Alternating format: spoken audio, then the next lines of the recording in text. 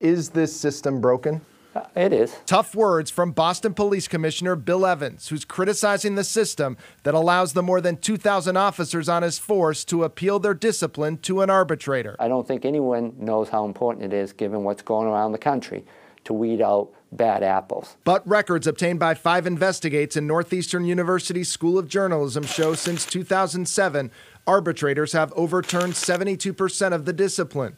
This includes 6 officers the department tried to fire for a variety of reasons, from an officer who took off after an off-duty assault in a parking garage to an officer accused of holding a gun to someone's head who owed him money. I'm all for the officers and their rights, but they're putting officers back to work that could endanger the public, and I'm not comfortable with that. DeRosa, criminal. One of those back-to-work officers is Baltazar DeRosa, who was fired in 2010.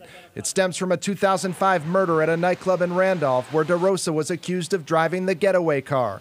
DeRosa was cleared in a criminal trial, but Boston police investigators still believed DeRosa knew that his cousin had shot and killed the victim before he drove his cousin home.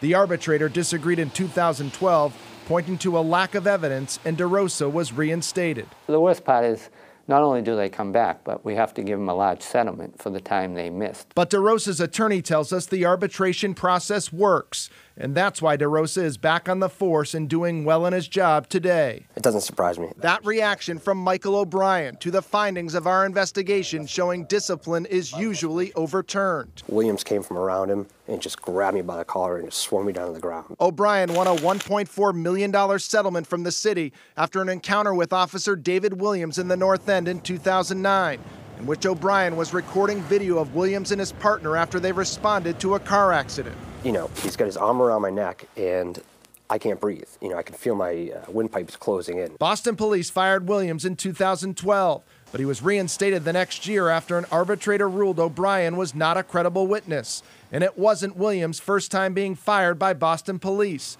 He was terminated for his role in the 1995 near-fatal beating of plainclothes officer Michael Cox, who was mistaken for a suspect. An arbitrator ordered Williams back to work in that case, too. A lot of times people don't change behavior, and that's why we make the decision to separate him from the department, so it troubles me. Dave Williams is a good officer.